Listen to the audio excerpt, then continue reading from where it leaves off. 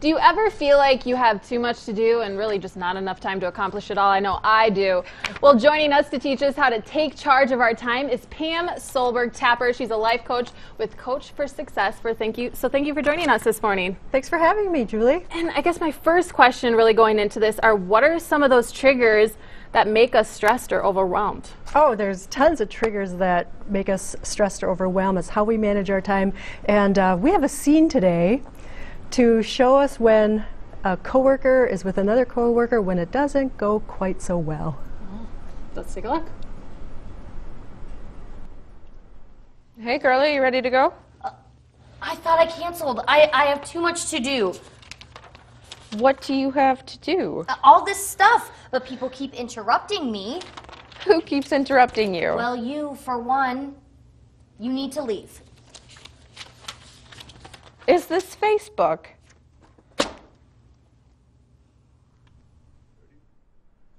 Uh-oh, Facebook. Well, okay, so what are some things we can do to really manage a situation like that? Well, in that situation, you could tell how stressed out she was.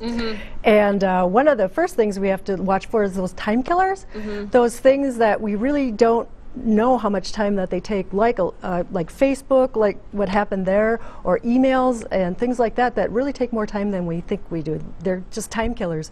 So what I like to recommend is absolutely we need to use all those things in communicating on the day-to-day basis, but batch them out.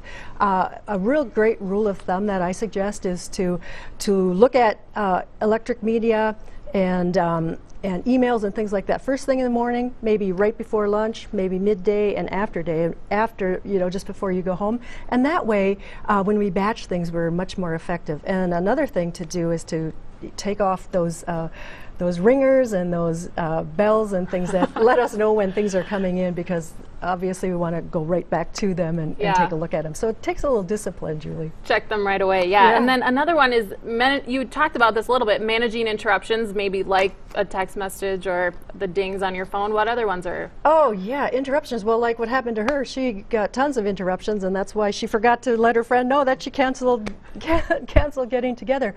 And according to the Wall Street Journal, they said that the average office worker either self-interrupts or gets interrupted by someone else every 3 minutes, and it takes 23 minutes to kind of get oriented again. So that's a really time waster.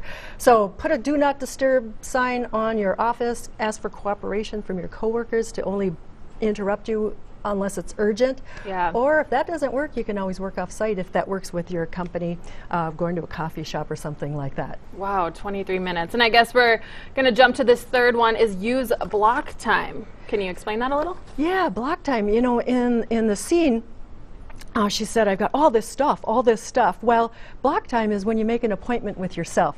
Make an appointment to work on certain things that are priority, certain projects. So you actually put time in your calendar for yourself to work on that project. Some people do it first thing in the morning when they're freshest. Some people do it Friday afternoons before they're done for the week. But it's an appointment with yourself to do what you need to do.